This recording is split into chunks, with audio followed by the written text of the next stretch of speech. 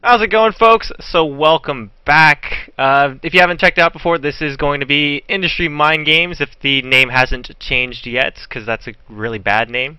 But I am sitting here with Clutch, Joshua Gray himself, the most beautiful man in esports. How's it going? It's good. I remember somebody called me the prom king of esports one time, and I thought, I'll take it. It's a compliment. I'll take it. Thank you for the compliment. You're just so awesome, man. So let's go ahead, sort of dive in here. What do you do currently, and so how do you really get to where you are in esports? Sure. I'll give you the long and the short of it. The short of it is I'm currently a creative producer at ESL America, which I'm very excited to be a part of. I've been a member of the ESL family since back in May. And I had worked on predominantly World of Tanks along with StarCraft WCS before with the NESL group, but unfortunately they went out of business, and ESL America was moving in just the right time, and they were one of the first people that they contacted to see if I wanted to be a part of their American invasion. And I said, well, if there's anything that I know, it's America, so I'm totally down. And it's been a great ride so far. It's incredible. We built the studio in Burbank, which is a prime location, a really great location for any type of media, because Burbank is the media city of California, and so many shows and so many episodes are filmed here in this city. I mean, Conan O'Brien, who I'm a huge fan of, his show is 10 minutes down the street, and so to have that type of real estate really opens up a lot of conversations with people working in the entertainment industry, and it's a really good step for ESL. It's a great step for us. We have a lot of great people there that are working very, very hard on multiple projects. And as a creative producer, I help out with a lot of those projects and how to implement certain ideas and how to create a show, how to create an experience for people. And I learned a lot doing that, being an actor growing up, but also just being a host for the last 5 years, 4.5 years, 5 years in the new media world, the esports world, the gaming world, and working with a lot of different brands and a lot of different clients has really opened up to what I think is right and what works, not just from a host or a talent, but from an audience point of view, and to be able to work on projects and have a say on projects and have power with projects towards the beginning of the planning stages is great for me, because I feel I can really help out to create these shows or make these shows even better. Now, I still could do that a little bit just as talent, just in front of the camera, because you'll know that the hosts such as myself and Rachel Querico and others, I mean, we produce sometimes live what's happening. The production team's like, hey, we need to do something right now to fill time. What do we have? And then we'll run out there as a host or have something kind of pre-produced, ready to go, be in an interview with somebody or an interview with a player or grab a random fan. We try to create those moments. And it's really important to me to have that because it entertains the audience, but to try to plan the time or to block out the time correctly and to run a show, and working with the director as a producer to make these moments real and fun rather than as kind of fill time if, let's say, something's wrong, there's a technical issue. So for me, it's very, very exciting. I love the creative process and working with these other people. I've always loved that, being an actor. And now I get to work more behind the scenes, which is great. And it teaches me a lot about the business side as well, which I'm very thankful for. So that's the long and short of it, man. That's what I've been up to, and I'm really excited for 2015. Yeah, that's awesome, man. So I mean, you kind of touched on it there, but what's the average day for you? I mean, when you step into the office, what's the average day look like, and sort of how do you tackle your day? Sure. For a lot of people at the office, it's a 9 to 6 job. Arrive at 9, leave at 6. My schedule is a little bit different because I am the play-by-play commentator for World of Tanks, and our show is Tuesdays and Thursdays, along with any type of weekend show that we do that I'm involved in. We did the Halo event recently, and getting more involved with Halo has been very exciting as well. And so my day-to-day is, today, woke up in the morning, jumped rope for about a couple minutes, did about 1,000 jump ropes, and then, because you got to work your cardio in the morning, it's how you get your blood pumping. And then after that, head into work. And it's usually meetings, taking notes, or creating notes for myself for the World of Tanks show the next day, talking with teams, kind of pre-interviewing what type of questions we want to ask, not necessarily controlling questions that we, the hosts, are bringing to the show, but what creates the best storyline, what creates the best response from these players, because we interview the team captains or team representatives before every match in a face-off. So to try to create those moments, we have a pregame show that is to the minute. We know what we're talking about, what we're discussing, and so to make sure that that's all really tight, that's a 15-minute show before every Tanks broadcast. So we work with that, and that's a pretty well-oiled machine. We have a fantastic team. And so when I'm not doing those things, the majority of my time is spent on working on other projects or kind of developing maybe something new that we can create, or looking at the studio schedule, looking at what we have for Hearthstone, looking at what we have for Halo in the future, potentially looking at what we have for other projects in the future, and try to put those things down on paper, what this looks like, how long the broadcast looks like, who's involved, who we would have for talent, and then after that working as a team to put a budget together. And then we have people come in to us and say, hey, we want to do this show, or hey, we want to do this, or we want to do that. And what does that look like? How much is it going to cost? And to really talk with them and say, what do you want to achieve? What do you want the show to look like? Is this a one-off event? Are you trying to create a league?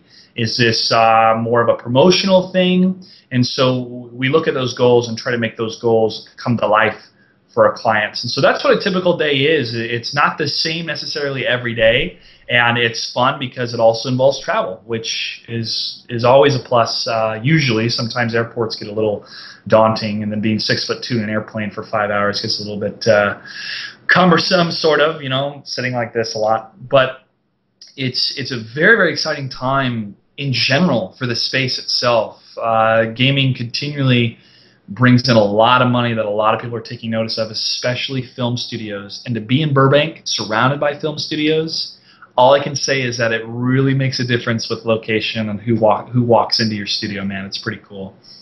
Yeah, man, that sounds awesome. But I mean, so you brought it up again of you're trying to build, you're trying to create experience, you're trying to get people interested, get people involved, and really kind of up the excitement level. When you get a project, when you get something on your desk, or you get a client bringing up something to you, what's the first thing that pops into your head? Is it the grand image? Is it the kind of space you want to create? What pops into your head first? What's the first thing that you sort of think of? The first thing is why would I watch this? Why would I personally watch this? What is it? What's in it for me? What type of entertainment value does it have?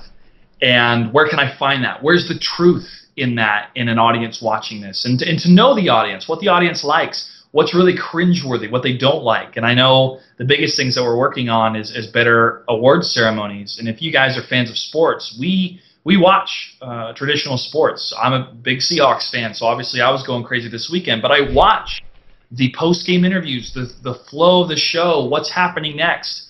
And I have to say, it really makes a difference when players are media trained.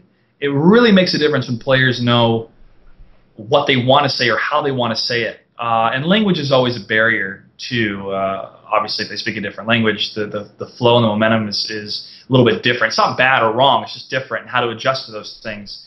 And so you think, okay, how do I create superstars for these players? What do we do? Well, we look at what type of media we could package in together with the show. Let's say the broadcast is like 6 hours long, which is a long time. It's a long time for one person to sit down and watch something. That's why films are 90 minutes to maybe 3 hours, and television shows are half hours, and sports shows are in 3-hour blocks, because they understand an audience can get a little bit antsy after a while. It's a little bit different with our Twitch audience. We have longer broadcasts because after a while more and more people kind of accumulate to watch. Anyway, so looking at, okay, how long is the broadcast? All right, 6 hours. All right, for the first hour block, what do we want to do? Well, we want to highlight this match featuring this player. Okay, so what we need to do is film an interview with this player and make it very specific to this match, create hype for it. Do we release that interview ahead of time to create hype for it, or do we hold on to it until the actual broadcast? So we're thinking about all these different things. What's happening every 15 minutes? What's happening every minute in these shows? And that's what a producer, along with working with the director, tries to do to create this package. I don't want to reveal too much because I don't want to give away too much trade secrets. No, of course not. Of course. Or kind of my style. But in kind of the most general terms, you have an idea or somebody else's idea, and you look at ways to improve it. And to do that on a piece of paper, and then to present that idea to somebody, and to really sell that idea. Say, listen, I really believe in this, or I really believe in this show, or I believe in this type of format, or I believe in having a media day in front of a season. A really good example of this is with World of Tanks. We have a media day set up before the season where we fly in the team representatives, And we do interviews and goofy blooper segments, and we also sit down with them and talk about tactics with each individual player. And those pieces are edited throughout the season so that every week we're debuting something new. So the audience always has something new to look forward to outside of the matches themselves. We create a package show. And that's the next step in esports, the next evolution of esports, is that audiences really can't tolerate somebody turning on a stream in their room and streaming a premier broadcast anymore. It has to be bigger than that. The audience is expecting that. And as you continue to increase production value, more and more companies that have money to spend that are looking at how to market to our demographic, this 18 to 35 male, which is predominantly the viewership of esports. Of course, we have female viewers and older viewers and even younger viewers, which is great. But how to market to that, and they look at the power of Twitch and these broadcasts, and then when they can see there's actual production value to it, it may not be a one-to-one comparison compared to television because you have a lot of union specialists in television. But to see a comparison, they go, okay, we feel more comfortable spending money this way. We feel more comfortable promoting on Twitch, promoting with this show, promoting with ESL. And that's really the stage that we're at now. And that's what we're working hard to increase the production value and to increase the storytelling aspect of it. There's so many players in esports that their call signs, but that's all you know about them. You don't know their real names. You don't know where they come from. You don't know what's at stake for them. And that human emotion, that human element, is always really important for any type of broadcast to connect an audience to the stars, to the players. And so we look at how to improve that. Yeah. So you brought it up a little bit too with the media training, and so in Korea, I know there's a lot of community criticism that we've had in the past, or maybe currently. I'm not sure if it's still around, of players being too trained in terms of like maybe the Kespa players maybe being too sort of rigid and sort of cookie cutter in terms of their answers. Has that gotten improved? I mean, where's your stance on that? Is there... I mean, Kespa is an organization, along with a lot of the Korean culture, that's very image conscious in a very healthy way. I don't mean unhealthily wise. Well, you can argue about the plastic surgery, but whatever. The thing about it is that because of their culture and history as a nation, even back in the 1980 Olympics, where they really cleaned up Seoul, and this is why Seoul is my favorite city in the world that I've been to, is it's so clean and they take such great pride in who they are and where they live. There's no graffiti anywhere, there's no litter anywhere, and I really, really enjoyed that. But I don't mean to sidestep the question, but just kind of adding into the cultural differences. There's so much media training that goes into the Kespa players. How much, I don't know, but obviously more than zero. But culturally, they're more reserved. And then when you would see these players come to America and see the audience, the crowd, go nuts for them, that is something that they really liked, and that their outward personality could shine a bit more and affect the audience a bit more in the U.S. market. And so you would see players bring that out a little bit. But unfortunately, a lot of them were just too shy or didn't know how to really capture the moment for themselves. And I have tried to tell this to some players, like, listen, say something that everybody kind of wants to hear. And you may think it's dumb or it's a little too silly. And I don't mean to say something that's outlandish or stupid, but to say something like, hey, this victory is mine and I'm going to share it with the American people. Or this victory is mine and I'm going to take it home to Korea. Or something like that. Something that's worthy of a soundbite really helps an audience feel impacted enough to root for you. And when you can have that, you have a trained host that can help bring that out and create this moment, I feel it's very important. So that's what I mean by media trained.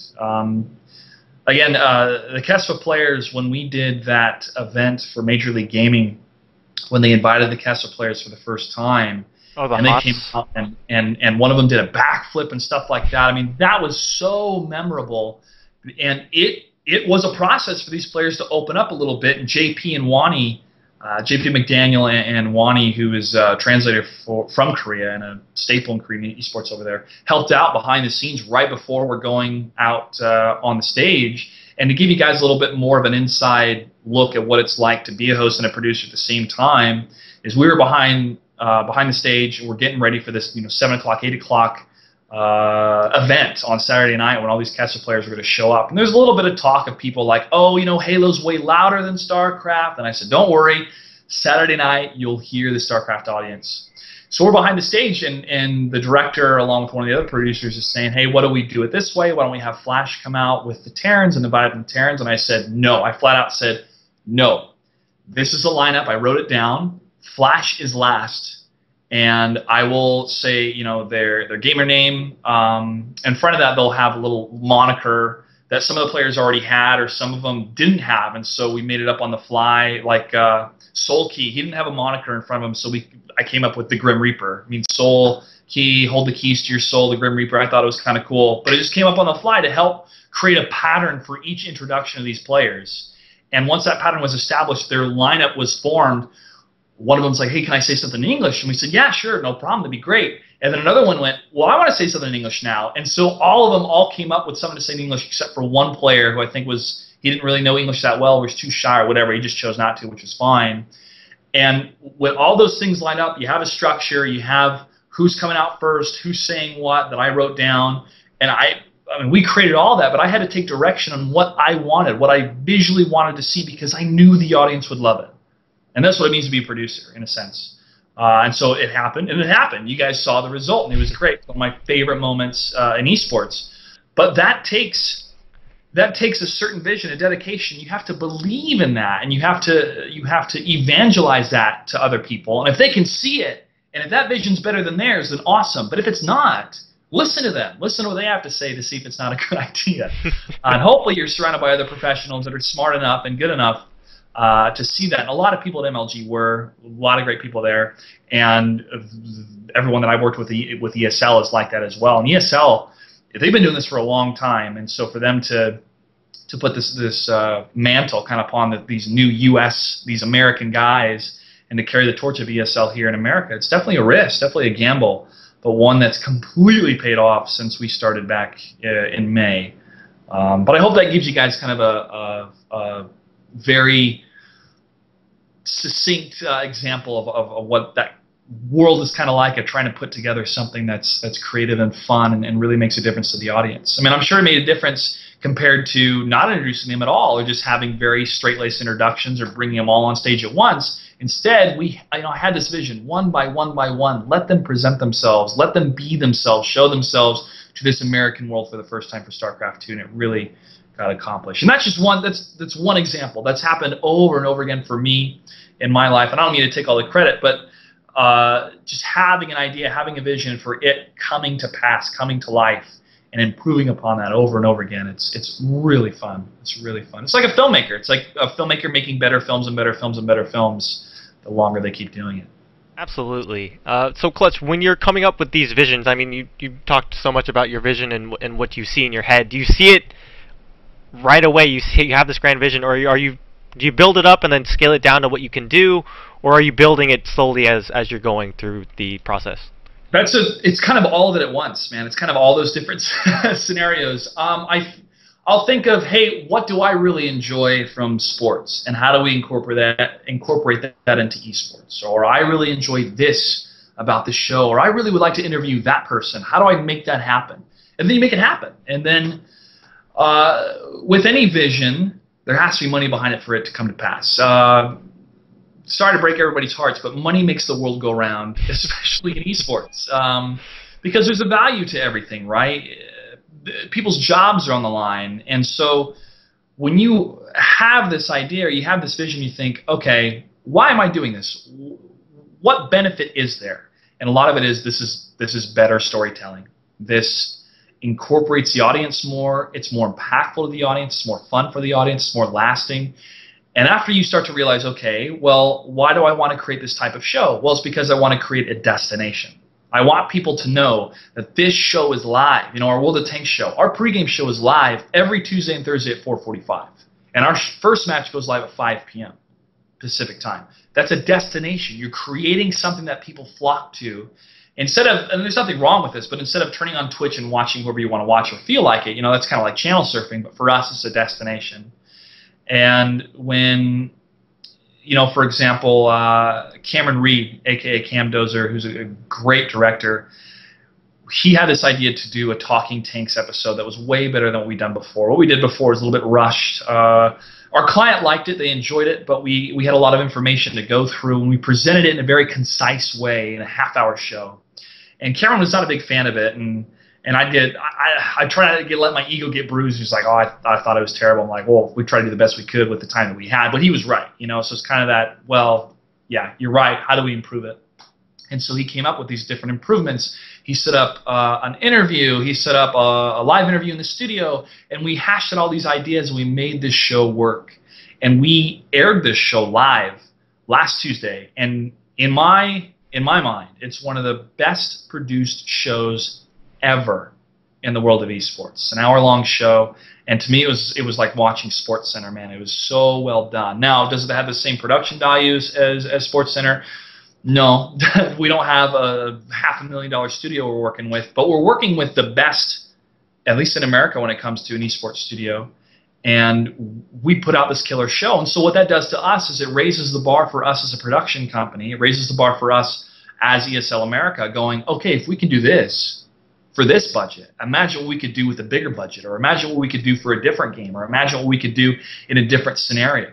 So everybody benefits. The client loves the show. The audience loves the show, raves about it. And we love the show, and we get behind it, and we're all very excited to continue to work, you know, with World of Tanks, whatever show that we're on.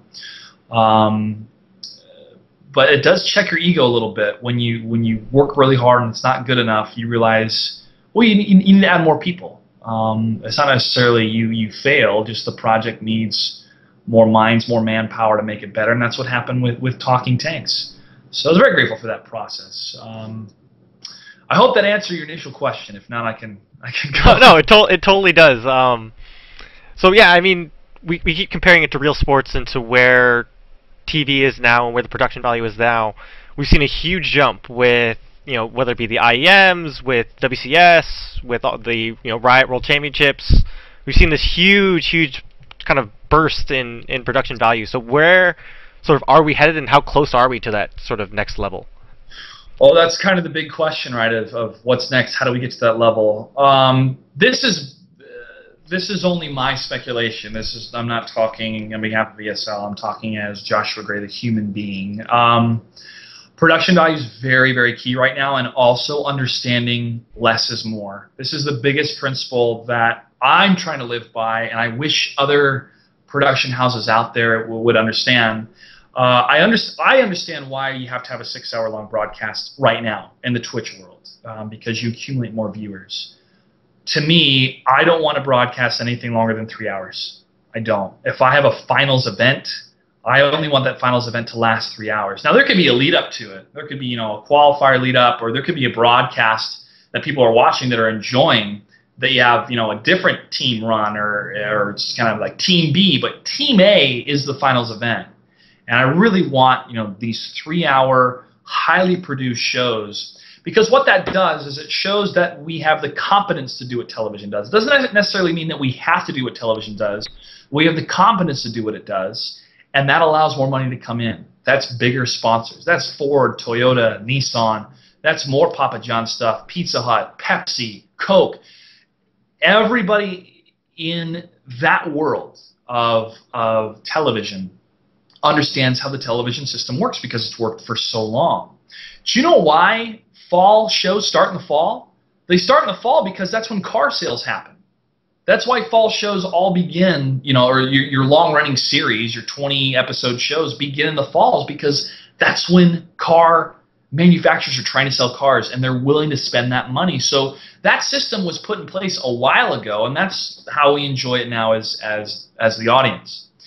And for us to recognize those patterns, those trends, that understanding, that mutual understanding between television and their sponsors, the more adaptable we will be with conversations with those sponsors. And as long as we continue to increase that production value, that money will look, our demographic and our production and our audience will look more attractive to them. They look at, hey, they have a wonderful delivery system. People are watching their tournaments. Let's get behind this. We're starting to see it now. We really are. It is a process. It's not an event. It's a process. And that process takes time, because you know, a certain producer or a certain content media manager or social media manager, whoever from these different huge corporations, will have this idea, and they'll say, hey, what if we, you know, put $200,000, $300,000 and put it towards this as a title sponsor. Like, well, I've never heard of League of Legends, or I've never heard of StarCraft, or I've never heard of Hearthstone. Why would we do that? And the person shows, well, look at all these metrics provided by ESL. Look at all these metrics of viewership. Look at hours watched, this and that, this and that. And they can look at other trends and other research in esports as well. And they go, okay, we'll do half that budget or a quarter of that budget just to get our feet wet to see what it's like. And if ESL or another production company is able to create a great product that resonates very well with the audience, resonates well with where the money's coming from, we call that old money or the old guard of media, then more conversations start to happen. The placement of ESL America in Burbank is not just by happenstance. These conversations I always look forward to. I won't reveal if they're happening yet or now, but you can find out for yourselves by looking at the last IEM event or the IEM event in New York. Look at who some of the sponsors were and think to yourself, was that happenstance that happened? Or are people trying really hard to really open up these avenues of advertisement to these large corporations, to this old guard, this old money? So as long as more of those conversations keep happening and more fantastic events keep happening, not just from ESL, but from everybody else out there, then more of these conversations will happen, more risks will be taken, more trust will happen after those risks are taken, where these studios and these corporations and advertisers start working more and more together. And as long as the audience is there, we all recognize that different games have different audiences. Different channels on ESL will have different audience bases. And to really recognize what an audience wants is really, really tough, especially in the world of Reddit and the double-edged sword of being anonymous on the internet, right? I mean, there was an instance in Hearthstone where the Twitch chat was just saying really mean things, really just nasty things about one of the players, and they were doing it in a joking mode. I don't like keyboard cowboys, these guys that can do whatever they want, on Twitch chat and in a sense get away with it. Because if we turn on sub mode to kind of punish what had happened, then that punishes a lot of people that were not involved at all. And so to kind of think about different challenges of how to create and maintain a show that's for all audiences, or a show that's for a mature audience, which is different, and it's really based on the game rating.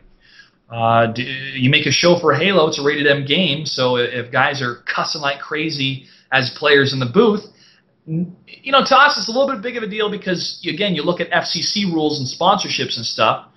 If Nissan came in, we're not used to somebody saying the F word all the time in a football game. We don't want the same thing to happen in esports because it takes too long to explain. And the people that are involved, their kids may want to watch and they see that and they go, whoa, this is different from television, and they want to drop out. It just creates a lot of complications when you have that. But if you all recognize, hey, this is a mature game, people are going to cuss, and it's done at a relatively okay times, is done in a frequency that's not all the time, then you can all right, we understand this is a mature game. So some of that, you realize this is kind of the power of the internet to do this stuff, or the internet's a little bit of the Wild West to keep these things kind of open, but you can't have that for a rated teen game or an everyone game or Minecraft. You're not going to watch, you're not going to let your kid watch a Minecraft commentary or show or somebody's, swearing profusely. It's part of the American culture, and to some extent, I think cultures around the world. They want something that's uplifting, that's fun to watch, and you can share it instead of, oh, you should have watched this, but be careful because don't let your kids see it because there's a lot of bad language and girls in bikinis or something like that. Which any red-blooded male American 28 years old doesn't mind a girl in a bikini, but that has to make sense as well, right? Do you want to have a show which is a bunch of girls scantily clad in bikinis, then you have the players come out? That's not going to resonate with your audience. It's going to look too chauvinistic and a little bit too sexist for this type of modern audience who a lot of people think well, they're just doing this to get eyeballs and stuff. So you have to think about all those things, man. I don't mean to go on a tangent too much, but you look at a piece of paper and you sit down and you go, hey, you want to create a show for this, and you think all these scenarios and no to this and yes to this and no to this and yes to this, but later that's a no. Anyways.